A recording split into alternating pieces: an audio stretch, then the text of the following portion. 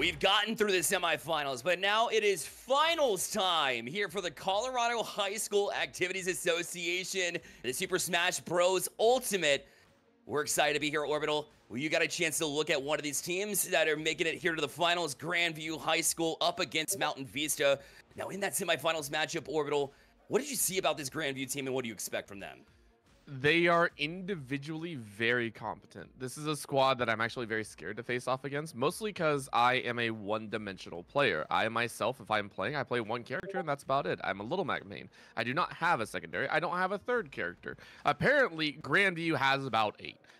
They played 8 unique characters across 4 different games, which is crazy in its own right, and each match was a 2-0. Now, RJ, the opener for Grandview, did lose theirs, and they lost to Kai, who I do believe was one of the stronger members of Fossil, and so they played Kirby and K. Rool.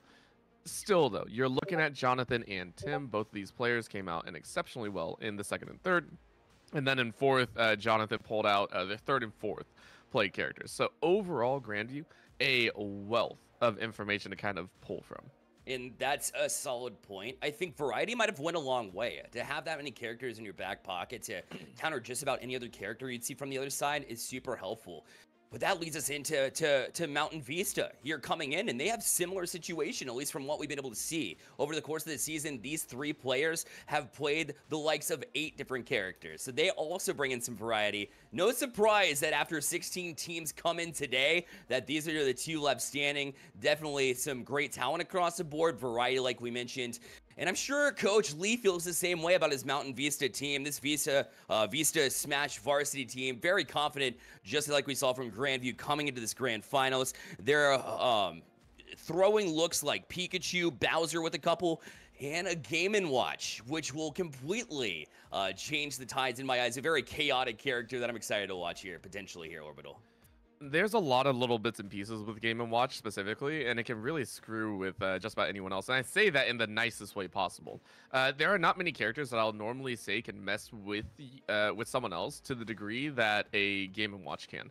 Reason being is the entire pool itself is very awkward. You take a look at a lot of the attacks that it has. A lot of the smashes have kind of odd hitboxes, and like the whole fundamental kit Game & Watch just screams joke character. But that's the best part about it. He is. At the same time, if you're trying to predict a lot of what he has, it's very difficult to do so. When you're trying to predict the likes of a lot of his attacks, because it's not a smooth transition from start to finish, it's like a stock film piece. You might get lost if you haven't played against the Game & Watch. So I'm very excited to see. We are throwing down here, and it is going to be, once again, RJ to open things up for Grandview. RJ for Grandview here for Mountain Vista. Could be one of 2. I mean, Game & Watch is listed first and had the most usage out of Penn, but could be Briston as well coming in, so we'll get to that detail. It is Penn, we have learned. Penn, nice. Yes, yes. And coming in first with that Game & Watch. It can be very difficult to play against the Game & Watch. It feels almost cartoonish to some degree. Very good at juggles as well. So if you get above this Game & Watch, even as a floaty character like you have with the Kirby, it can still be very difficult to manage and deal with. I mean, honestly, though, this is a much better start for RJ. When I watched RJ previously, it was very difficult for them to get off the ground, especially against a fast character like a Little Mac. It can be very difficult to do just about anything. You just feel kind of lost there. Right now, though, you are up about 30%, which is good. However, both these characters are very heavy floaters. And remember, if a Game & Watch hits a 9, you're gone. You are just decimated, but do you actually want to go for that? So right now, Penn just trying to do their best. Another grind comes out, though, and another up smash is great to have. This is looking a bit better. Oh, very deep go. That actually gives a great position for Penn to try and fight back. And Penn has been just handling business as usual, about even in the percentage category. But the Game & Watch, how you get those advantages by stringing together a lot of these combos. And right now, they're launching this Kirby in the air. And Kirby's did a great job to counter it. Yeah, that back air was insane. Able to throw them off the edge pretty quickly. And that's just a timing factor. Once you get up to about 80 or 90 with both these characters, you're actually just looking for that one quick snap, and that's what gives you the advantage. And then after this, it's playing for the percentage gain. How much percentage can you get before you actually lose your own stock? And honestly, at this point, I give a lot of credit to RJ. 64 off rip, I think, is a pretty solid number to play with. Now you just got to keep the momentum up. You got triple platforms to work with, and they're inverted, of course. You can play high, you can play mid-low if you want to, or you can play ground game. But right now, you can see Penn is saying, yo, stay up to the top platform. I'm going to try and rack up like chip damage, if you will, with that pool, with that wind as well. The up airs are so frustrating to play with. Up air and up smash with Game & Watch, it spells a very, very difficult game to try to get around. Like I mentioned, Kirby, not very quick as far as getting back down to the ground. That being said, they do have the stone to get back down, so you can kind of change up the paces, and I think that they've been doing a really good job of just that, but being able to handle it too. The last place you want to live if you're a Kirby at this point is high percentages. There's just so many different avenues that the Game & Watch can find a kill confirm it. Right now at that 114, but again, it's been super dead even between these two regardless. Oh, that was cheeky. That was cheeky. So I love the fact that we haven't actually seen the inhale before too much, and I do respect the fact that RJ is not going for it as much. However, that is a cheese factor that you can pull out if you get this last stock. If you go for that inhale and just the annoyance factor with that smashing hour stock up, you can't actually do that if you so wish. This is a best of 3, keep that in mind.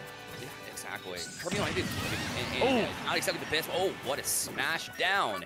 So it dunked a couple of ways, both ways. But the Kirby packs a very heavy punch for how light of a character from a floating standpoint that Kirby is. And I think they've been doing a great job to change a pace and be able to get back to it. But both of these players have had answers as well. But look at the Game & Watch pull up more and more damage. Just trying to get around it, but there's no avenue away from it. It's just so difficult to manage. If you get above a Game & Watch, good luck. You're just going to float to keep them coming. I would be very frustrated. That's another one. Are you going to lift him off the stage? You're trying your hardest, and that's going to work so well. 22 to 116. Keep in mind, it was Penn to actually lose their second stock first. So I am loving this. A little bit of a roll in, but an upbeat to go ahead and keep yourself in the right spot. Fishbowl comes out, and now you're going to keep him on that ledge. Inhale to try and trade things out as much as possible. I don't think it's going to work. Bombs are out as well. And this is looking dire straight. 3 minutes left, more than enough time to get this last stock. 140 in the percentage run. Danger is all abound right now, as you know, this is RJ just kind of fighting for their life right now. Another side attack. This is the dash attacks are doing a little bit of work here, but that's gonna be the bomb to finish. Oh. Pitt did such an outstanding job. There's no reason why they were able to take the first game of this set was simply because of their timing and the good reads that they have it as well. I was very impressed. I know we haven't seen Penn on broadcast yet, Orbital, but there's a reason why they made the finals. I think Penn is a large portion of that. I thought Kirby was doing a great job. I thought RJ did a great job, you know, trying to switch up pace. But even like you saw in one example where they're looking to get the stone down and then cancel it so that way they could get a hit from above and maybe down air with the Kirby feet and twist. But they weren't able to do it, and they weren't able to accomplish it because the read, knowing that they were going to try to throw that fake, it did seem like Penn was just a step ahead, even as that first game felt. It really did seem like that was the testing ground. And this is something that we saw back in the semifinals as well. Whenever it comes down to these matchups, even in crew battles and everything of the sort, the first player to go out is usually your most versatile, whether it be in the character pool or just how you play in general. And I think Kirby and Game & Watch, as we were talking about, are two interesting ones to go for. Game & Watch specifically can get a sneaky game off. That one was not sneaky, but it was a good one. And then the Kirby is just like, I mean, it's not great, of course, but you can deal with a few things. And I think RJ is that tester. Hey, what are they going to throw out here in the first round? So you got the information. Now the question is, RJ actually going to swap? And are we going to see Penn swap as well? Because last time RJ swapped over to the King K rule pretty much immediately. And I don't know if I could see the King K role being a better example of facing off against the Game & Watch, but I mean, if Penn makes the switch, then maybe you consider it. There's so much size, and you have and bring in more health, so if you end up getting juggled, it's more difficult to get out of with the King K rule, but you also have more health to work with as well, which I think was a big part of that. That being said, I don't know if you get too much value out of making that switch to the King K rule from RJ. I think, you know, Kirby was enough to at least get things going. I think it's going to stay put, but you never know. We saw already with Grandview. You saw firsthand how willing they are to switch. So to say that they're going to go back with the same characters, I think is a bit of a reach, in my opinion. But we'll see. We'll see. The only reason I would want to see the switch is a little bit heavier. You get to see if you can kind of deal with the floaty aspect. You mentioned that Game & Watch has that kind of ability to keep you in the air, especially with that air pump. It's very frustrating trying to get down from it. You could almost body your way through it if you're the King K rule, and also you wouldn't be put in those floating situations. You're more ground level for it. So if it is going to be a swap, that's the only reason that I would really want to see that go down. And no, you are 100% correct. We are still on that Kirby, and of course with the character, little skin change there. Feels good, both a gray to fight it out here. Yeah, and you know, thinking about it, King K. Rool wouldn't be a bad swap because, you know, King K. Rool existed back in the 2D days, back when Donkey Kong Country was around, the 1 through 3, one of my favorite games of all time. So King K. Rool obviously being the adversary for the Donkey Kong worlds, and to face this 2D Game & Watch, in that sense, it was going to be fun. But either way, yeah, back to the same characters, and Game & Watch off to a hot start here. So again, Penn kind of leading the way here as far as what we've seen throughout, and we'll look to continue that up to 94% before you blink.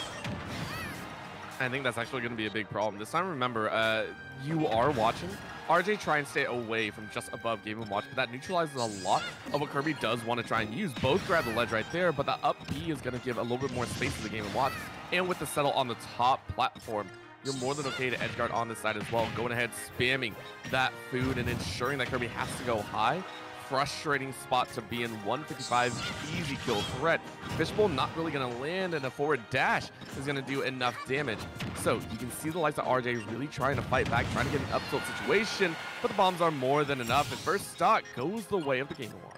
Yeah, that's something you'll need to adjust for if you're RJ. Not all lost. You're stock down, yes, and haven't put up a whole lot of percentage, but that's been a couple of times where you'll forget about the projectiles because there's just so much going on with the Game & Watch. You're trying to avoid juggles. You're trying to avoid just stage by stage or on stage brawls with your hands, right? And so there's so many things that you're trying to consider that you forget about the projectiles, but they could be the most dangerous.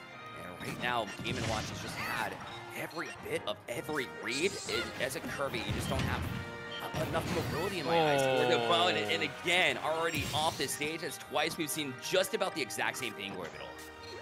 I mean, that down smash as well, I think, is something that was a good read coming out of Penn. You read that roll was going to come in, you get the smash, and then you get the forward smash easy into that stock, and all of a sudden, this is RJ going, how the heck do I deal with this? In the 3-stock scenario, you have to play perfectly on this last, and you're not doing that right now. Mostly, I wouldn't say against your own, it's just Penn is doing so well right now. Food is out once again to cover that ledge. Still sets in front, but the up B to create some space. Top ropes is where you're sitting, but remember, this is the dangerous spot to be, and you know what Penn is going to throw down here. The air pump is out, puts you at about 86 with an extra turtle hit, and this is looking like a kill threat. The last stock is in danger zone, but an up smash to give yourself at least one back. Yeah, in steps, baby steps at this point in time, because basically, you know, at this point, it felt like it's over, like the set is over, so to get that one back, at least gives you a conversation, but look at that, another down smash in such the opportune times. I like the variety. I mean, he's drawing deep into the moveset of Game & Watch to attack from just about every angle, and that's what good Game & Watches will do, and they've proven that that's the case. You know, Penn might actually be you know, the first hand, but Penn and Teller seems to be it because they are a magician with how they're getting away with all of this. Penn will win the first set here for Mountain Vista and Vista Smash Varsity. Wow. Very nicely done, and it was a 2-0 once again. Keep in mind, though, this is RJ, and I don't want to say RJ is bad by any stretch of the imagination, but you are the opener. You are the one that's meant to test the opponent, and I think RJ did an amazing job there playing against Game & Watch. Not easy, and even opting in to a low variety output. Every single move of Kirby's is pretty much centralized around the character itself, versus a Game & Watch, you can quite literally encompass you in all of these attacks. I think it was a very well-fought battle, and for as close as it did get at points and for how far it was, I think RJ played valiantly.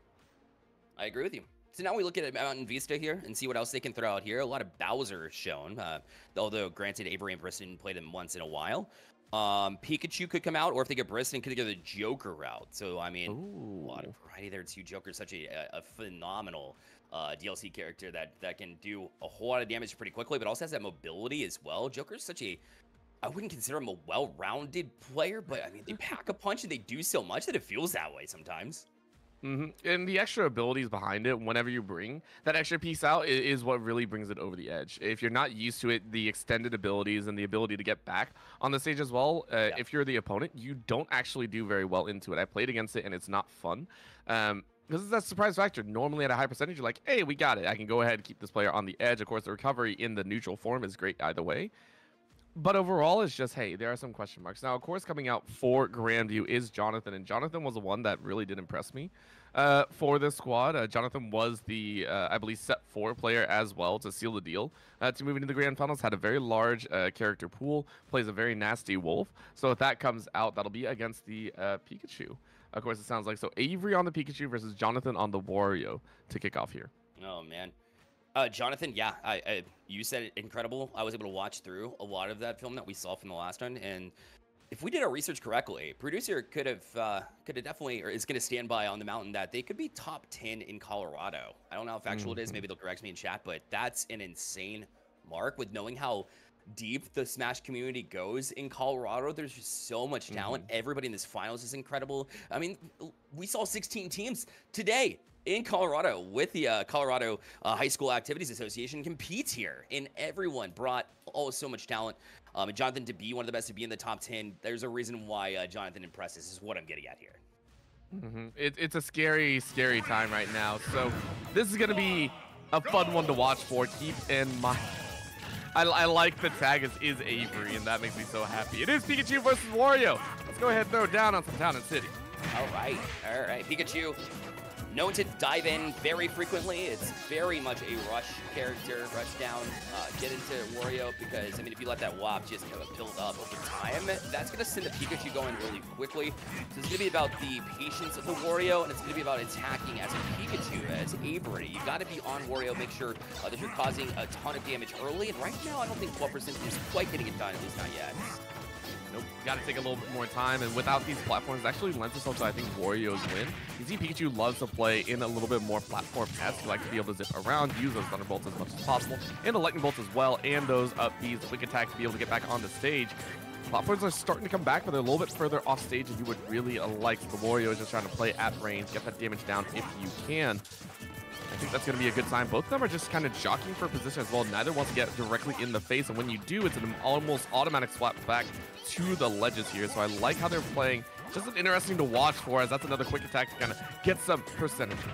Yeah, Wario, again, incredible job on the shields. You don't get out against Pikachu at 38% after, what, about a minute played already? Over a minute now, a minute 20 played, and we already see Wario just avoiding any kind of damage Pikachu's able to get after them, and great timing there as well. You saw the charge whenever Wario glows. That's not when you want to be around, and sure enough, they'll take the first stock too. It felt like it was going to happen. It's just a matter of when, and Jonathan got it done early. And now with the bike exploding, it causing a little bit more residual damage. And now you kind of get in the face with the stock lead. You can play a lot more unfiltered is the best way I can put it. You can go in, realize that you have a little extra. Remember, all of this extra percentage you're playing with is free time. And there's the walk. Easy bomb there. Another stock gone in the blink of an eye. Just patience, timing on the shields. I said if you can wait out a Pikachu and then get them in a situation where they're frustrated because they can't cause any damage. So difficult to do, and the Waft was able to send them launching off the side in what feels like a legit 2-stock advantage here. Finally, Pikachu getting some combos though, and now we'll rush down to get even more damage done. But the question is, Orbital, is it too late here? At least it steps in the right direction. Even if you do drop this game, at least maybe you get some momentum back rolling into the next one. I will be honest, I think it's a little bit too late. This is the time when Wario is just like unhinged and easy to kind of get any hits down. You're willing to trade out percentages because you have that extra stock and half. Honestly, Avery needs way cleaner combos than right now. Is able to get the down smash, able to spin out a little bit, but you can see, even with that launch, Pikachu doesn't actually have great finishing moves. The lethal moves are not exactly great. The Thunderbolt, the down B is powerful if you wish, but it's hard to land without the proper setup, and at 147, the setup is actually not that great. You get launched too high with any of the throws. That's what we're kind of watching for there. That's the shoulder charge, and that'll be the stock. Easy does it. 3 stocks left to JV3 for the likes of Jonathan. There are not a lot of players in Colorado that can take a stock at all from Jonathan, and there's a reason why. Insane. Clinical. You were so impressed by what you saw in the semifinals, and now that I get to see a little bit more in person and here on the stage, insane moves from Jonathan. It's just as good as Mountain Vista is, and they are great. I don't know if you can deal with this, Jonathan. I think this might just be a set that goes his way, to be honest. I don't know if there's, and again, no disrespect at all. It's just that there's just that much talent. And even if you're Mountain Vista, you got to be sitting back like, man, I mean, props to you. Incredible player you've got on the other side. It's plain and simple. And you're sitting there going, how do I actually deal with this? Well, number one is you're probably not dealing with the Wario again. For anything that's out there, I don't think Jonathan's sitting there like, hey, I feel really, really rough about this matchup. I'm going to stay on my same character. I feel like this is Jonathan having fun. And that causes a lot of problems, not only in the ability to kind of read what your opponent's going to do. The factor is you're not really allowed to predict what's going to happen next. You know, you're talking about, hey, is this set done? Not really done. It's just you don't get to strategize. It's literally just, hey, play the game. Good luck on that and see what you can do. So for Avery, I think the Pikachu, if you can speed it up, if you feel a little bit more confident to go in and fight, I think that'll be the main difference. You're a little bit too scared, I think, playing a little bit too far. And so the chip battles did not really go your way. So if it comes down to the next one, I want to see a little bit more in aggression. Try and go for those hard combos. Even if you know you're going to take some pain back, just try and get a little bit more offensive. Yeah, exactly. The least that you're going to do is at least get Jonathan to start to double guess some of the moves that they bring out here, Wario or not. You want to rush down as a Pikachu no matter who you're up against. It's kind of the beauty in the trick behind Pikachu is to rush down no matter who it is. You play that same style of play. It counters very well against a whole lot of players. You gotta take those risks. You gotta find some to land. We'll see what happens if they come back out. The Pikachu and Wario again. So Jonathan says, I just want to close out here. By the way, Jonathan, I believe, if I'm not wrong, unless I'm making this up, I'm pretty sure it was the Wolf that Jonathan has. Yes. And not only the incredible at Wario, that top 10 feature is with Wolf, a whole different character that opens up your arsenal, be that unpredictability that you mentioned. It's a painful one to see. This is crazy stuff here, and so we are watching here just the smash come out here, and it's a very powerful one to say the least. So let's see what they can do. Again, back on Town and City, the same kind of situation to occur, however a little bit more stable platform. Town and City that we saw before has movable platforms, 3 different combinations, I believe. This one's just center stage, and it's a larger one as well, so this affords the Pikachu a little bit more space, which is what we're seeing here. Yes, you got the damage racked up on you. You're still able to fire back, 46 in counting. You can already see Avery is trying to get into the space of this warrior a little bit more. Aye. Already. Insanity. Again, we're sitting here a minute in. We're orbital 47.5%. Unfortunately, we'll not get it done, but it's just so much easier said than done. The shield timing is absolutely incredible. And oh, yeah. I mean, he makes the seamless efficiency of the movements with Wario. Wario's not typically a character that's known to be mobile or to have great efficiency in spacing, but just the way that they're able to use the efficiencies, know the lag limits that exist with Wario, and every single move that you throw out, that efficiency comes in handy and makes Wario a rather non-movable character, very mobile and very dangerous when you pack a punch and you're able to be mobile. And right now, Avery is just chasing for a chance to not have to deal with another 2-stock disadvantage. You can see the fights in and out. And I love the fact that you did mention that Jonathan just is so good about creating this kind of speed on a character that shouldn't have speed. But Avery's also trying to adjust there. As we said, trying to go in, obviously not really having that perfect synergy and not having that extensive lead that we would hope to see. Instead, just being the best that they can, still racking up that percentage, but still 130 on their own. Feels a little bit bad. Smash is going to open up a shoulder check, and that'll be another stock. Right now, Jonathan looking to close out with another JV3. Man, it's been very similar, too. Just being able to send out Wario so much more in the capacity of being able to send you sky high off the top. And now basically if you're Jonathan, you want to be hyping up the team with the second one coming in after RJ was able to, as you saw Pin kind of take it to RJ a little bit early. Now you see Jonathan with a chance to respond and be able to come out here, and so it would be a big spark big spark to Grandview High and the Super Smash Wolves. If they're able to get this perfect, you know, 3-stock advantage in both games, but that's what Avery's going to do, is definitely play spoilers, but it will not happen. The 3-0 both times, Orbital. Jonathan showing up, showing out, and the Super Smash Wolves able to get one back on the board. Going ahead and doing that waft one more time, and we mentioned Jonathan is the one to beat, and it's becoming a lesson to say, hey, gotta be careful, gotta be a little bit worried about how you fight this, and I like it so far. We are seeing Grandview fight back.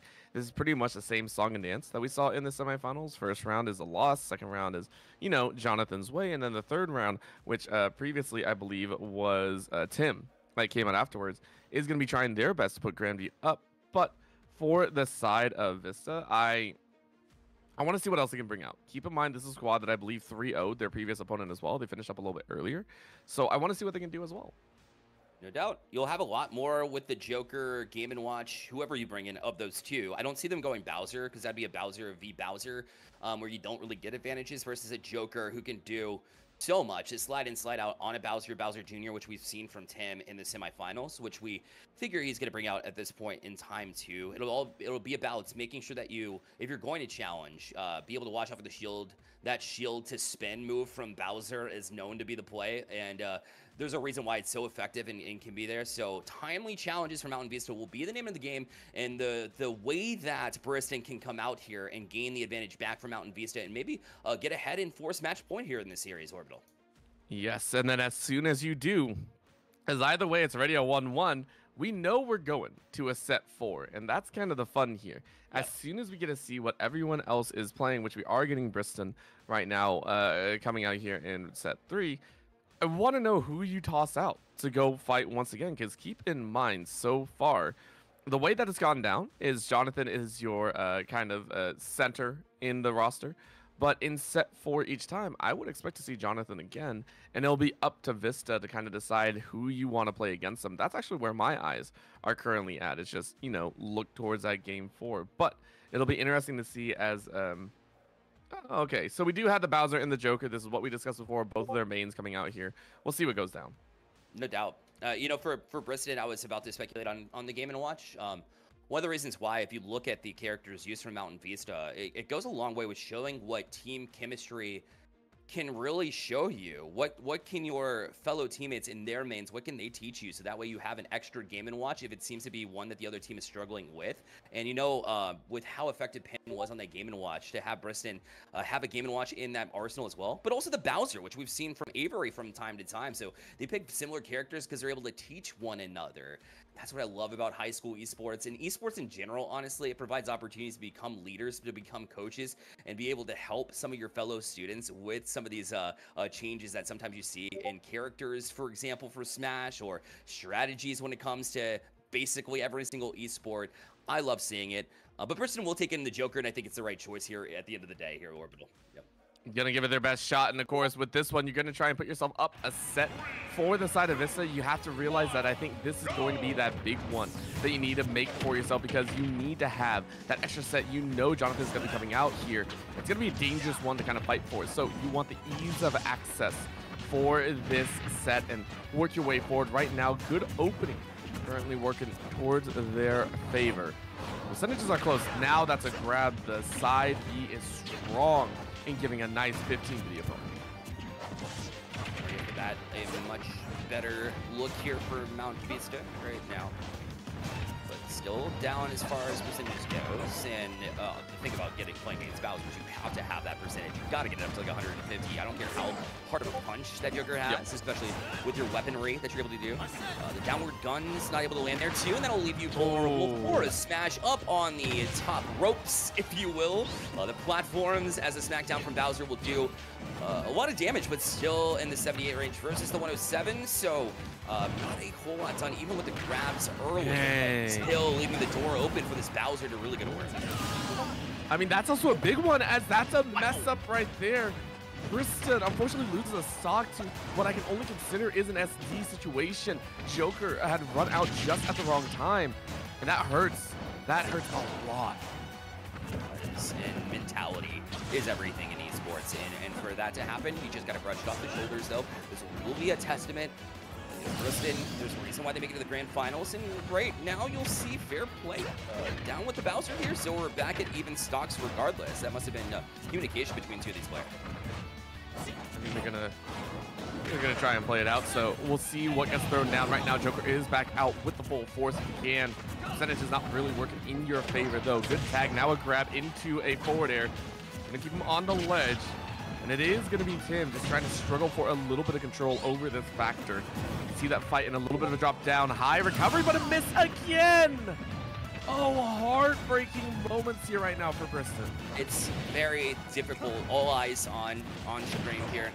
In the final situation, it can be very, very difficult, especially for this team to kind of bounce back. We haven't seen Mountain Vista. They haven't been on screen. They haven't been the forefront of focus thus far. And you can see it coming into a play, a bit of a factor here. When you are front and center on stream, sometimes those mistakes will happen. Hopefully you don't let it happen 3 times here now. But right now, Bristol in a very peculiar spot here. Tim, I mean, credit Tim for putting them in a sticky situation where they have to make a decision that perhaps went sideways, and they are able to get this stock to even back up. So, I mean, a couple mistakes, and you're still in this, though. The forward smash was a good read as well. I believe that was Tim that went a little bit further than the ledge and just landed right in front of that smash. So very nicely done there. Of course, with a little bit of swap back down, you bring out that ghost, you bring out that shadow in your wake side, and now you're going to try and fight it out. This is now the 3rd time that they've done so. They're going to try and hang on and fire away. 62, 63, counting up from there. Tim getting chipped out as much as possible. You're trying to wait out this timer you can before you use the side B to actually gather up a little bit of a claw game, but that forward air is punting you to the side. You're going to challenge in the air, and you do! What a dub and a half! Bristol comes back from the nails to the feet and is able to find game 1. What did I tell you, Orbital? When you're in a sticky situation, you might make mistakes, but if you're able to brush it off the shoulders, you can come back stronger, and that's what Bristol was able to accomplish here. Doesn't feel good if you're Tim, because I thought they were doing a great job to mitigate the speed of Joker, to avoid some of the projectiles and really avoid some of the damage early in that one. And you saw Bristol with a couple of mistakes. At that point in time, it's up to you to be able to take advantage of it and close out. But luckily, that's why it's a best of 3. And you come back out and come back out even stronger too. The grabs were landing, the shields were on point. You're doing a lot of things right, but just succumbing to the damage. That's why we said Joker, in my opinion, wins this battle against Bowser, like probably like 85% of the time in my eyes. Again, as a Bowser player, I hated going up against Joker. Very difficult matchup, and maybe we just saw a sneak peek of that potentially. That is something that we do have to watch for, and I think for I think for Tim, we are going to see a character swap. Go to the Bowser Jr., have a little bit faster time, be a little bit more speedy. You tested out the Joker, and you're like, okay, hey, that did not work. I mean, if you allow your opponent to ST twice and you still can't win, something's got to change, like fundamentally. Either that, or we're going to see a giant mental shift as well, and you say, okay, well, I'm going to try and trade out. Maybe I wasn't as aggressive as I would have liked during those Ghost Forms. Maybe while the full power was out, I didn't aggress as hard as I thought I could. So these little pieces of the puzzle will become together. And I want to sit there and kind of watch what happens, because Tim, I'm also sure, has more than just Bowser and Bowser Jr. in their back pocket. That's the other side of it. I want to see what else is to be played out and what they're going to run with. Oh, man. Yeah, that's an interesting call. You know, you talked about a little bit more mobility, and that's true with Bowser Jr., but how much for what you get on the other side of it? And I hope so. And you pointed it out. We saw 8 different characters between these 3 players in the semifinals. But in my opinion, I didn't catch all of it. I don't even think I saw Tim play in this one. It was a quick 3-0 after all for Grandview in that semifinals. Did they pull out something different than Bowser, or were they on those 2? It was a 3-1. Keep that one in mind. Tim went 3rd, so that's what it was. But it felt very quick. If you disregard the game 1, it did feel like it was a pretty quick 3-0, just because of the control that Tim and Jonathan kind of maintained. And Tim did not play anything else. It was 2-0 in their set. So everyone is just like very, yeah, we're good to go. That's all it was. Tim, though, felt one of the more, I want to say more almost lackadaisical style. It was much more methodical. It was just like, hey, do what I can and maybe get the win. It wasn't as fast and as almost angry like Jonathan's was. So that's why I do want to see that Bowser Jr. That's why we saw kind of that speed up moment. Or I want to see another character. I don't think the Bowser is going to handle that Joker like you were talking about. Yeah, when you talk about Bowser, there's just sometimes you want to play a character, and especially if it's your main, by the way. But sometimes you want to play a character that just smash him up, grab him, throw him off the edge. You know, like a Donkey Kong and Bowser, sometimes it'll work. But, you know, when it gets a little bit more difficult, when you have a team like Mountain Vista who's proven that they can really have the skill, even when they make mistakes, they can come back and punch you in the mouth a little bit, so that you're able to come back out and have at least a little bit of strategy to kind of back that up. I think that's where Bowser Jr. comes in. I think you stick, especially in the finals. You've gotten this far throughout the season, you might as well run it back here. But the Bowser versus Bowser Jr. combination, I would like to see something switch up for Bowser. Like you mentioned, it would be the right choice. But Briston on the Joker, couple of misses there, but maybe it's part of their strategy, you know, just get in their heads and make them think that they're a little bit in a more advantageous position than maybe they are. And for this entire thing, it's just like going down to it. I'm going to be sitting there going, how is this going to break out? Because this has, I think, pretty decent implications for the upcoming set 4. If this is won by Briston, you take a huge sigh of relief because one way or another, I think it is going to be Jonathan heading into that set 4. So if you give yourself a little bit of leeway, that is going to be so helpful. Right now we are getting in. It is going to be that Bowser need to come out here, and we're going to see a little bit of a flyby action here. Going to try and speed things up. All right. We saw. We saw Tim. He said abandon ship when it comes to the Bowser, and instead jump on the Bowser Jr. And we'll see that mobility again. At least you bring in a bit of a vehicle here to get things moving. Downward guns get a land, but we'll push up the percentage to 61%. But I mean, it was already so quick to begin with. Good answers, though. A couple of 1-2 punches. The combo comes out for the Bowser Jr. Make it more as Tim able to get them as they were DIing in. And the Joker has some essential damage against both characters, being able to punch. Right now, they're meshing, and both are able to throw punches pretty evenly right now. That's a lot different than what we saw earlier, I think. Keep in mind, previously, the Joker had way more ground cover, and I think that big part is those bombs that are being set down. That grab bomb combo is covering so many options that even if Briston is able to land a strike, it's big, but that's going to be a slash back. And that'll be the forward smash to grab that stock. As much as we were talking up the fact that Tim was doing quite well, this time around is still having a little bit of trouble. However, going for that stock right there, 136 on Joker. This is kill threat. Good grab though. Briston trying to line up as much damage as they can. Percentage-wise, you want about 60 or 70 with the lead that you are trying to give yourself. Yeah, the Briston with the projectiles are forcing Bowser Jr. now at this point in time, forcing Tim to jump, and then the neutral air is so powerful from Joker with how quick it lands, how much damage is mitigated with it. Again, you'll see an example of that. Push them off the edge. Downward guns. Try to finish it. But a recovery effort in that sends Briston. He was so focused trying to edge guard that, again, we see them fall off the edge. And that's so many times we've seen that happen in this finals here. Dangers are abound. If either player makes a single mistake, things are going to look bad. So, how much further can they go? 101 and counting. 105, 106. The count goes higher and higher, and then an up smash to finish it. Briston looking in strong control.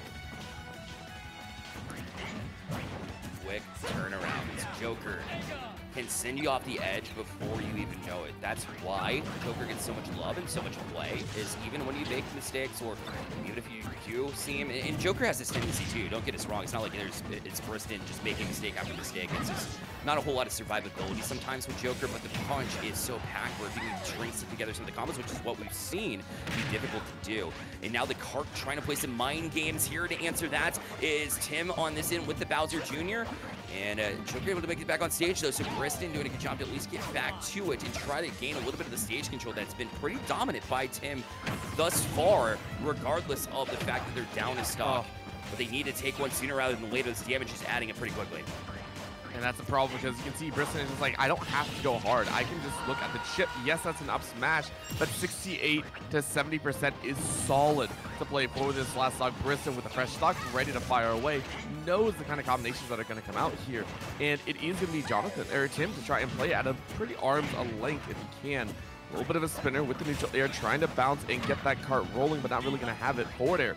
Going to be able to create some space, and Briston is kind of held at a decent range. Keep eyes on that meter. That's going to be the big part to play for. An upbeat to try and deny a float back down. Cart rolls in. Looks like they're going to hold steady. 99.5 Count that up to 107. And this is a great spot. A little bit of the forward tilt.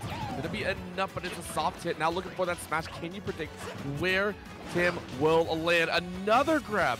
Sword. Is this gonna be it? The down smash not gonna work. Instead, the down air is just very, very close. Tim's been great at throwing different fakes here with the card, but it wasn't fooling Tim, or sorry, it wasn't fooling Briston at first until the very end there, where you saw a bit of an adjustment there in order to get back to it. So they've been able to at least mitigate some of that damage that could have come out here. Briston able to push them on the edge. It's going to be a similar recovery yet again. Tim showing different looks to get back on stage. That's the only thing saving them right now, because they've been pretty good with the edge guards. Briston's been doing a good job to try to hold them off, but the recoveries have been one after another. But 160% here. Great ledge trump, and now going to try to attack it as well. They get it done. What a sequence! Incredible work from Tim to stay alive here in this set, and even at 1 for Grandview High. Oh, that felt illegal. That felt very, very wrong. And honestly, that was Briston getting a little bit antsy on that. You went for the finish off the edge. You knew that Bowser Jr. has some hits in their arsenal, a lot of AoE on those airs. And you know the recovery for Bowser Jr. is much stronger than base Joker. So it was a gamble. It didn't pay off like you wanted it to. It was a great attempt, though. Very, very stylish. Great, yeah. It is going to force a game 3 here. And I think for Briston, you're going to have a little bit more under lock and key moving into this third. Agreed with you. And definitely a bit of confidence there. That was the ultimate move to gain confidence. What a risky move. But the thing is, if you think about it, Tim was spending so much time off of stage anyways, that they're getting a lot of reps in. I mean, they have already, and they already know your character very well. But you've been living off stage basically the entire time with that Bowser Jr., and you never felt very uncomfortable. The recoveries were very strong. They threw different looks to get back on the stage a few times. They would switch it up as far as if they grab ledge, or even if they go to attack before they even need to throw the Joker off there. And it really got into Briston's head there, and I can't say enough about that finish from Tim. If anything's going to get you riled up, and not only yourself, but the rest of your team as well, when you have to go inevitably to a game 4, that's the way to get it done. And remember, this has heavy implications for Vista. If you're able to pull out this victory, you pretty much secure that either way. Like, I hate saying this, but anyone that Jonathan plays against is going to have a rough time. So you have a high chance percentage of going to a game 5, and you can annihilate Jonathan one way or another. So the way to kind of look at it, I think, is if Vista win this one, Grandview have to have a guarantee that they're going to go to a game 5 or a set 5, and you just need a guarantee, and your best guarantee is Jonathan.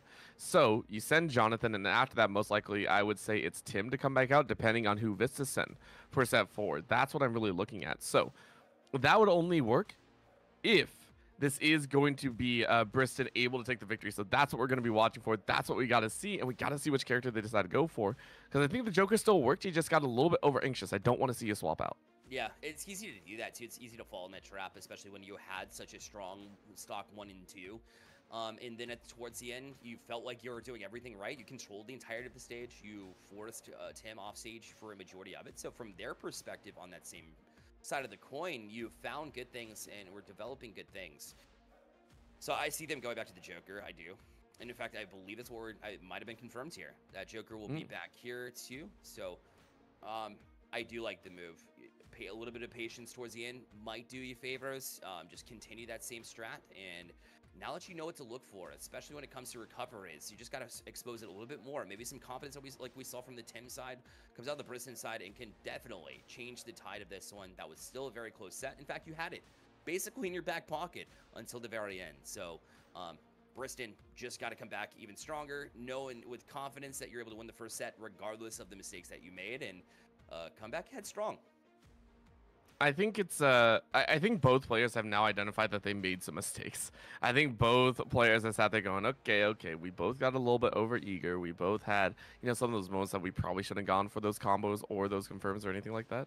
So we'll see what those down here. I think it's going to be a good one. Either way, this will be the finish for set 3. We're going to Town and City, of all places, a drastically different spot to be in.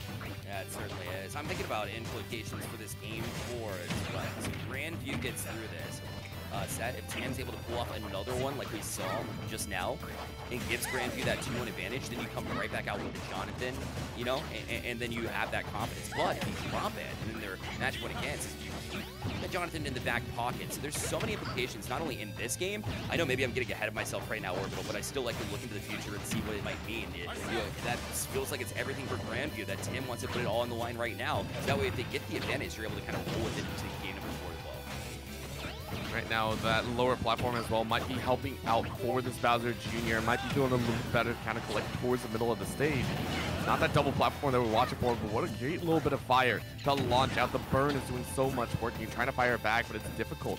In this scenario, the Joker does feel like they have good control, but what a grab and a throw. Keep him on the ledge, and the bomb to finish. Well placed, well done for the side of Tim. The bombs were doing big things, but not this. But not this. Oh my goodness. Tim now in a place where you can just play simplified. You don't have to do much else because unfortunately it looks like Briston more issues happening. So I mean, Tim now in an advantageous spot, and that's what I'll leave it at here. That unfortunate first, and right now we can see just this one stock here. Briston is actually doing a really good job of still controlling. Remember, when you get down to this last stock in this kind of 3 stock versus 1 scenario, you need to play nearly perfectly. You need to play smart, and you need to get that first stock quickly, be able to fire away with that punch of the guns. You're trying to keep on the low ground, and the setting there is always so dangerous. However, it was looking good. It's not so much more. 46% is rough. Now at 62, a nice slash, a fight over those smashes gives away for the Joker. No grab to be had though, as 201. Quite honestly, it's crazy that Tim is still alive on the stock. Normally you don't reach these percentages. It's crazy to say the least. Hard punches, full side A though. Smash gonna finish that stock. Finally, we talked about the Bowser Jr. Maybe a little bit smaller than Bowser, but can still take that punch. And as a Joker, you're forced to rely. You have to respect the bombs that the Bowser Jr. has been throwing out, and so you have to find ways around it, which is the dash. We've seen the dash shield plenty of times, and look out! Suddenly, a couple of stocks back here. Tim off the edge just made it interesting. Oh man, 110. Tim, you can't let this get to you right now. A little bit of a bomb thrown right back at you. Fire to catch Lemmy out, and that's gonna be another smash. Not the finish that you were hoping for though. This is gonna be a hang and a half. Waiting for the opportunity. Great attempt at the guard. Gonna allow for the upper side to go. And right now, this is dangerous territory. Briston realizes that they have been given a chance here. Tim needs to play smart. That's a grab. That's a slash. You keep on the ledge. You might have a dub. Joker is ready to go. Bar is fully charged. You find a time to go ahead and pop that up. There it is. You get a chance at a big, big comeback. Another grab. Setup is there. Good DI out. This is Tim needing to hang on. Briston. Front looks, there it is! The punch at the right time. All of that work from Briston. Unfortunately, will go by the wave side, because it's Tim taking the set, giving Grandview High and the Super Smash Wolves Black a chance to close out in Game 4. Because of that win, they'll be up 2-1 in this series. And Briston works all the way back, but Tim stayed cool, stayed confident, and there were so many different looks. I mean, the bombs were landing Orbital. The punches were good. The shields were timed correctly. The no panic attitude towards the end. Sure, they would have liked to play a little bit of a cleaner set. I think they would be the first ones to tell you. But at the end of the day, it's if you get the job done and you set up for what is inevitably a Jonathan for Grandview rolling into the next game, they definitely put themselves in a very advantageous match point here. I think right now, taking a look at the entire matchup, that one, I do need to be cleaner. I think it's just the nerves getting to them a little bit, so I wouldn't put too much stock on it. What I'd actually be looking for is who is going to face Jonathan. You don't want to send Avery again, because Avery lost, and that did not feel good to fight. And Penn was able to find a win earlier, but quite honestly, I'm not sure Game & Watch is going to have a good time. I think Jonathan has more than enough in the tank to deal with kind of a more jokey character like that one. I would say your best bet, honestly, is still on that top side, though. That's the other end of it, because everyone else has lost on the team, and I don't know mentally if you're ready to go. So it's between Penn and Briston, but of who I would actually send in that set for. I agree. I think Pin on the Rob bringing in a dominating character just it seems like okay, it feels like a last holding off ditch effort to just play a little bit more of a dominating style. Perhaps you catch Jonathan in a spot where he thinks he's a little bit ahead of the game here, ahead of the curve, which rightfully so. I mean, he's showed off pretty well why he seems to be considered that way. But at the same time, maybe you catch them by surprise. That Rob really can get to work. You have the gyro as well, so you have your own form of projectiles to make them look out. And if you're able to catch Jonathan snoozing for maybe 1 or 2 stocks, go up a game, and then suddenly you might have a chance here. I do like Penn. You have the 2-0. You need to bring out your strongest player. It almost feels inevitable that Grandview's taking out Jonathan or bringing in Jonathan, and that's exactly what we'll see. We'll see the Jonathan pin that we wanted to see Orbital. I can't wait for this one. This should be an incredible matchup here for set 4. It should, if things go their way. Quite honestly, I'm also curious about the stage that's going to be thrown down. Game & Watch needs that neutral territory to fight for, and it is Warrior versus Game & Watch. So this is going to be a projectile battle of some. If the Warrior can break into the territory, into that zone of Game & Watch setting up, then you're going to have a good time. Wario doesn't like to play too much in the vertical. The only time that you are is when the waft is fully charged. So, you know, the up airs coming out of the Game & Watch is not going to be as prevalent as we saw before. I just don't think it's going to be as easy to land on someone that quite literally doesn't have to be up there. So we'll see what goes on. We're going to go straight into the match here. It's going to be a good time. Jonathan, can they be as dominant as they've been since, well, the day started, quite frankly, pretty early in the day in Colorado, here from us on the East Coast, broadcasting here as well. It has been a long day just the same, and it's going to be wrapped up potentially if Jonathan can get things done on the Wario. And now it's just about being able to get a little bit of damage, get the head early. That Game & Watch was so effective, and you already see that not a whole lot of damage done. Just the timing, the spacing is everything with Wario, and Jonathan plays it so strongly. That being said, a couple of punches thrown still get them up to 22%, but Jonathan's still making work in here in the first half. Oh, man. It is a battle, and you can see here, Jonathan's even like, okay, how do I want to actually go about this? How do I want to try and win this game? Because, you know, it's good to win, but at the same time, you saw some of the mistakes that can occur. And with Game & Watch, it is, if you do make a mistake, they will get a good punish down. You already saw there about 30% chunked out, so you don't want to get too close in their face. What a blow, though. A little bit of a high ball move. Key comes down to also hit, and it does seem that this is going to be Penn having a little bit of a good time here. Another launch up a little bit further as you do have to navigate your way back down to shoot the ladder style area. Constantly in the back of the mind. Love the way that Penn's been able to approach it, but at the end of the day, gotta look out for that heavy punch from the Wario again. Now looking for the up aerial as well. The up air not able to land though, and back down to this Game & Watch. So you drop the first stock here. It feels like you still need to find a lethal dose on the other end. In order to feel 7 out, but it was nullified by the good shield here of the Wario, continuing to be able to be very map aware, very stage aware on everything that this Game & Watch is trying to throw. That would have been so fun to hit. I think a 7, yes, it drops the apples, but I think it still does a decent amount of damage. So I think that would have been the stock out, would have been great to see. And I like to see that Penn is actually going for that. That is the one way that you can reverse some of these situations and some of these kind of stock differences. So I really do want to see if you do go for it once again. It leaves you very vulnerable, though, if you don't land it. So that's the other side of it. We'll see how it goes down. 149 and counting, honestly. This is Jonathan playing kind of on borrowed time, but another waft takes it. We mentioned it. The stock reversal is just too good on the Wario.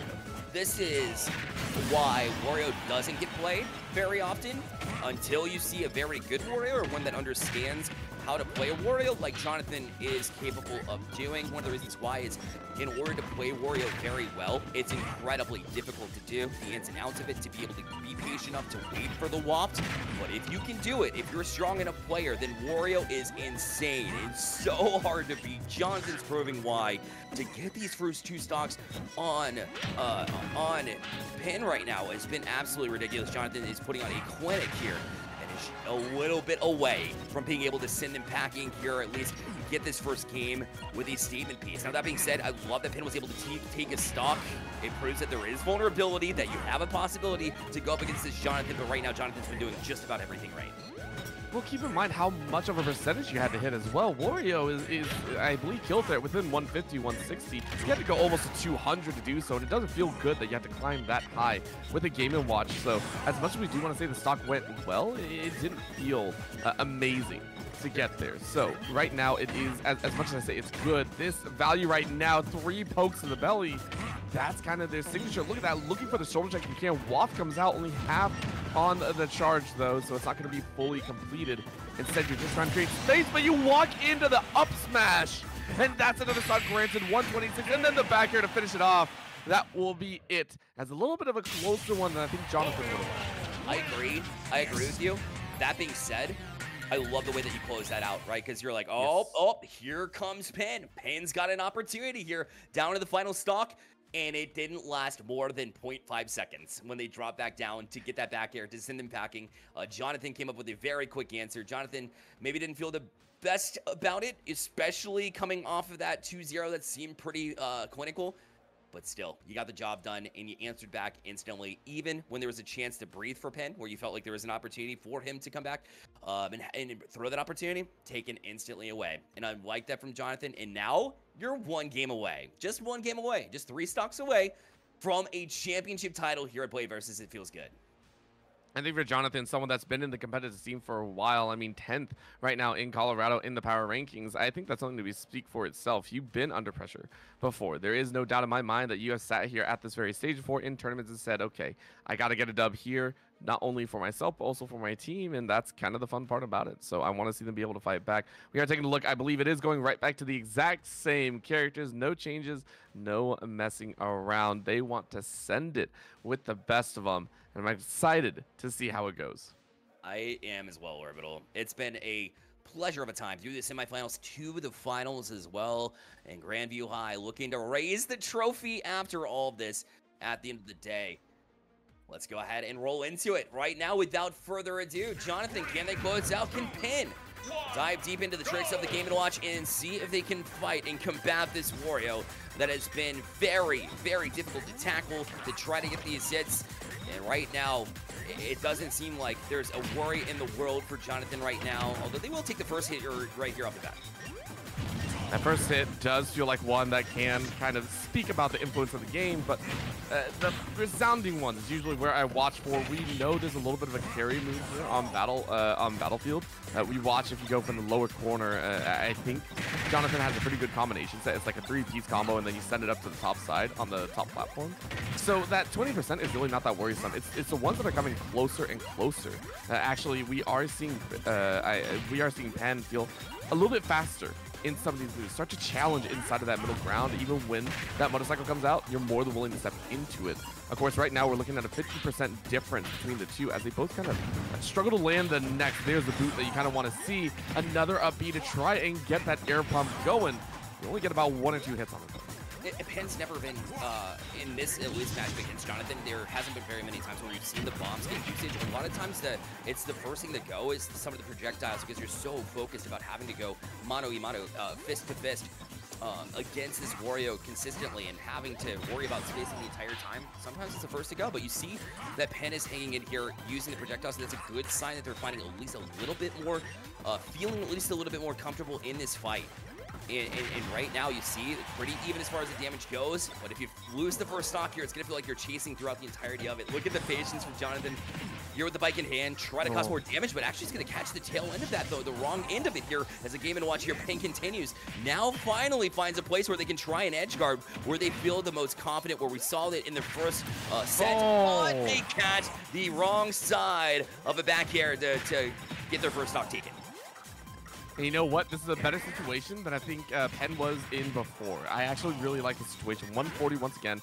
And as long as you don't allow the percentage to rack up any further, I would say that's a dub. However, you do, as you try and go for an up smash read, and it's not going to work as the bike comes crashing back down. Go ahead and break it up real quick. As Jonathan says, yo, let's go ahead and fire away. What a poke out, though. Down smash revved up, not going to be allowed. And now 42% is something to be worried about. Another chip away as I think the watch is more than ready to go, but a good smash is not going to finish him off. Remember, Wario is so heavy. This little difference here is gonna be the playmaker. We see these arrow pumps are trying to do their best. 183, more than enough on the kill threat range. Smash, charge up, and I love this. That's 3 in a row in the middle of the battlefield. I love the fact that Penn is just like, yo, come at me. Exactly. I was going to point out the same thing. Good attack here too, but still, the survivability of this Wario up to 195%. Still no top shot taken. Oh man, as many things as Penn's doing right. You saw the up airs, but then you saw not getting complacent after throwing those, but able to find some mobility on the ground too, and still you do all the same work, and still the survivability of Wario will take 2 stocks before one's even taken there. It is now a stock championship point here for the Super Smash Wolves.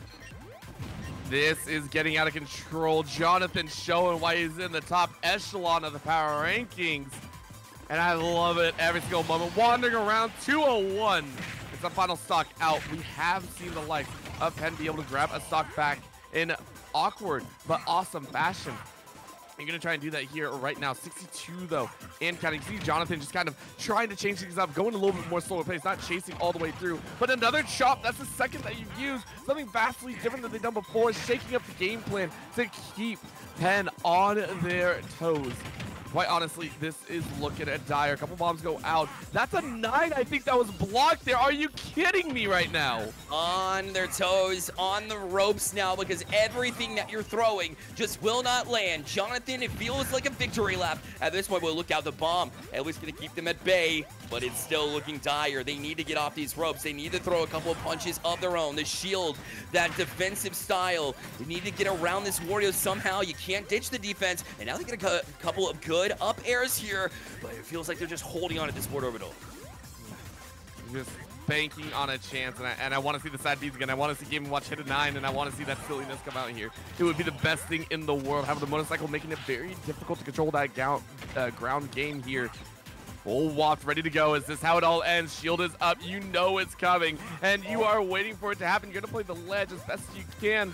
Can you bait it out? Shield is ready to go. In goes that air bubble. A little bit of that fishbowl. And there's the waft that we wanted. The down smash read will finish it off. What a glorious picture we had, as that is Grandview High School to take the championship. Super Smash Wolves, Super Smash Wolves Black able to get it done here. Jonathan in the hole in the 4th slot gets it done early. The Alpha, the Omega in this series for their squad. It started off right, finish it too, and everything in between felt pretty good too, as Tim was able to find a win in that one too to force it to the match point in the first place, and you let the team do the rest. You look to your leader in times like that, you look for some experience, and as well as they played on the other side, credit to Mountain Vista, specifically for Penn, to be able to hang in there with one of the best in Colorado was a statement piece. Very much hats off to the Mountain Vista team and the Vista Smash Varsity team, but just comes up a little bit short because of the pure skill and talent on the other side. Plain and simple, Grandview found a way to get it done again. I loved every single moment of it. And again, the players all as well. Jonathan was not the only one there. RJ going ahead and taking that kind of front runner angle. And it hurts. Being the opener, it feels bad sometimes. You get into some matchups that you're just like, dang, I don't like this, but I have to play it. And it's also a read. Sometimes there's got to be a sacrifice somewhere, and RJ, I think, did it very well, even in their matchup in the grand finals against Penn, the one that took a couple stocks off of Jonathan. You held up pretty dang well against the Game & Watch. So I give a lot of credit there. Everyone on Grandview did what they needed to. Yeah, and even like everybody out here was great. Even Briston, who a couple of mistakes here, it's going to happen in the finals. We talked about nerves.